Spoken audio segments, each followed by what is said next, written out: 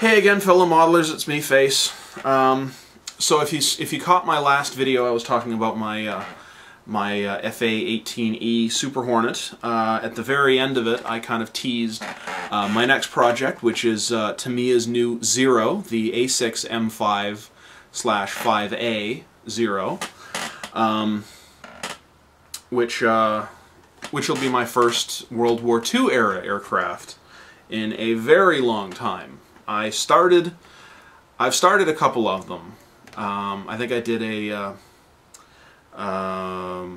P-51 Corsair that had a little motorized engine, which was actually pretty cool, and an ME-262 way back in the day. I enjoyed doing them, but I never finished them, unfortunately. Sorry, I dropped something over here. So yeah, now that I'm getting into aircraft, I kind of wanted to try something, something important, something pretty neat, and this seemed like a pretty good option to start with. So here we'll take another closer look at the box. Nice big painting, customary of Tamiya kits. Box top has one of the 3 different color schemes that the model can be done up as. It can also be done as 2 different versions, the A6M5 or the A6M5A,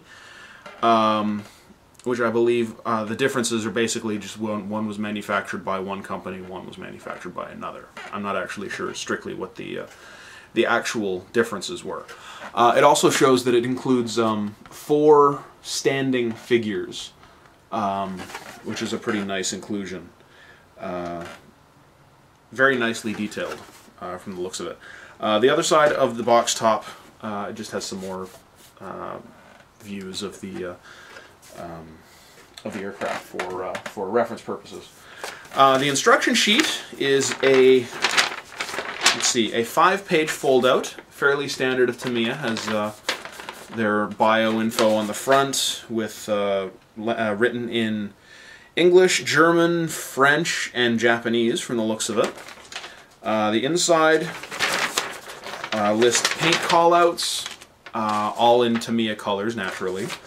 And the actual assembly instructions begin with the cockpit, not surprisingly, as it seems that most models typically start with the cockpit, which has an interesting feature on this model, which should make it easier to build, in that the fuselage can actually be assembled before the cockpit is installed. If you get a look at this shot right here, you can see the assembled fuselage and the cockpit being inserted from underneath. I don't know if that's standard with Tamiya models of this type. I don't know if their older Zero kits were like that, but it's definitely a nice touch. Looks like it has lots of detail. In addition to the 4 standing figures, it does include a seated pilot figure. But there's lots of other detail with lots of controls and levers and switches and whatnot on the side walls as well as on the control panel itself. So it should be interesting to detail up the cockpit. Not much else to say. It does have separately molded flaps, which can be raised or lowered at the builder's discretion, as well as the cowling. The engine cowling has optional cowl flaps, can be displayed as opened or closed also. Getting into the back side, not much else to show for. There's paint details for the figures and stencil marking details, etc., etc.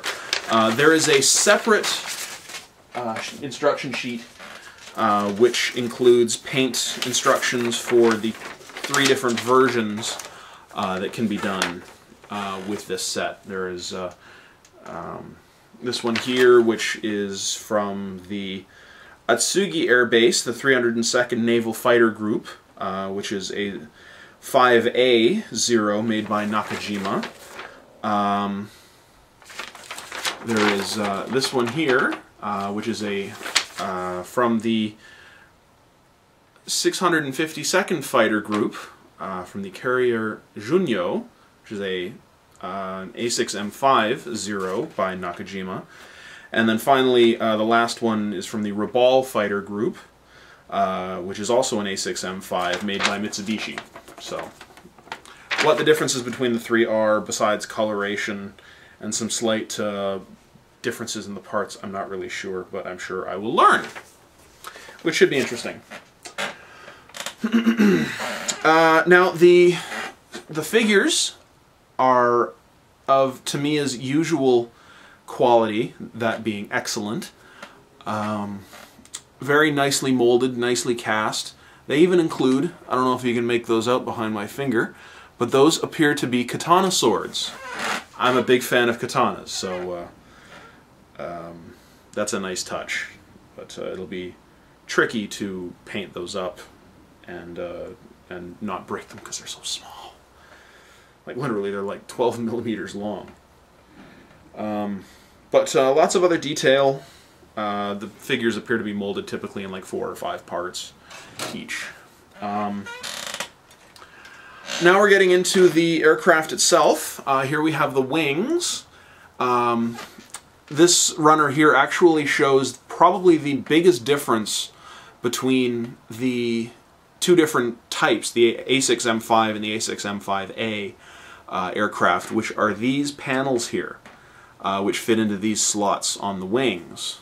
I'm not really sure why they're different or what's different about them. It looks like maybe these two have additional like gun ports. These look like shell ejection ports.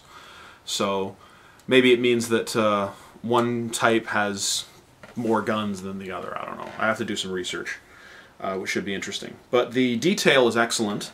Like I said, the flaps can be done as raised or lowered. Here's the actual flaps. They're set to be done as lowered, but if you want to have them raised, you can just trim off this little tab. And they fit into slots on the underside of the wing very nicely. Detail, like I said, is exceptional. Very nicely done panel lines.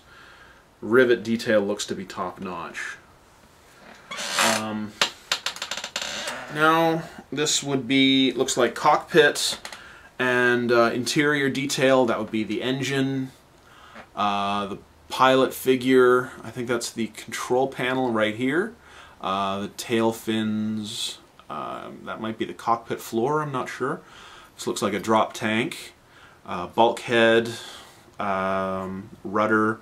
These look like optional parts here at the bottom. Maybe for you know, if for future versions coming up, maybe one has a slightly different shaped rudder. I don't know.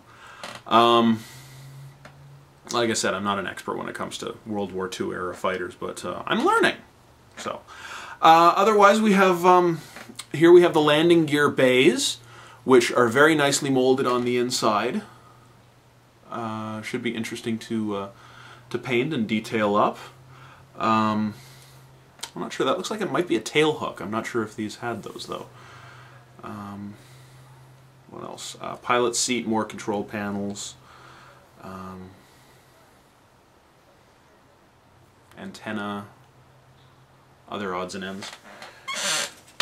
Neat stuff so far. And finally, here we have the fuselage, done naturally in 2 halves. Quite a bit smaller than I expected. This looks like it's only about 7 inches long, plus the engine cowling, which is probably going to add about another inch. They're not very big planes. You know, I mean, they're. I know World War II era aircraft are smaller than modern aircraft, but these just seem like they're so much smaller than they would be. But I don't know. Anyway, we have the prop here, which can attach with a polycap. Bulkheads from the looks of it, parts of the rudder. Here's the cowl flap option. Here's the closed and the open version. Also, this would be another drop tank. One of the options is the one that I showed you before, and this one for the two different aircraft, which also attach with a polycap. Another thing I noticed just a minute ago is that this has two different spinners, which I guess one is here and one is there. I guess the reason is that maybe one has a slightly shallower dome than the other one. So, you know, way to go Tamiya, you know, great attention to detail. This is the engine cowling. Why they would mold it as a single piece on just this little bit of sprue, I'm not really sure. But, you know, maybe it's something to do with, you know, the nature of the shape of it. It's just easier to do it this way, I guess. But it's really nice looking, has two little gun ports on the top of it. Nice paneling detail. It's a little thick, but nevertheless, looks really, really nice. And here finally we have the clear parts with the distinctive three-part canopy. I believe the actual hatch can be displayed as open or closed. I'm not really sure. I will have to take a closer look. But otherwise it includes, I guess these would be marker lights for the wings. I think this might be a gun sight, and this in the middle, I have no idea. Finally, we have a couple of polycaps. I think I said one is for the rudder, the other is for the drop tank. Last but not least, we have two decal sets. This one looks to have all of the stencils and common markings. It has quite a few details for the instrument panel. It has molded, or rather seatbelts, decal labeled seatbelts, markings for the interior of the cockpit, little Japanese flags all over. Not sure what those are about. Other markings, very well printed. Everything looks to be in perfect register. If it was in English, I'm sure I could read it if I had good enough eyesight. And finally, we have the larger of the two decal sheets, which include the different variant details for between the three different aircraft, the different Hinomarus and leading edge stripes on the wings and tail numbers, plus a few other odds and ends. So yeah, there we go. Now that, like I said, now that I've finished my Super Hornet, it'll be nice to do something a little bit different that's still a real-world aircraft. I'm looking very much forward to getting started on this, which I should do in a couple of days. I want to try out some weathering techniques on this. I believe, from what I've read, Japanese fighters were notorious for flaking paint, so I kind of want to try out a few techniques for replicating that on this kit. So do please stay tuned. I will be posting a build-up of this, as with all my models, on escalemodels.com. You can look for me under the name Face. I'll put a link to that in this video as soon as I post a thread there. Otherwise, you know, please, happy building out there, and thanks for watching.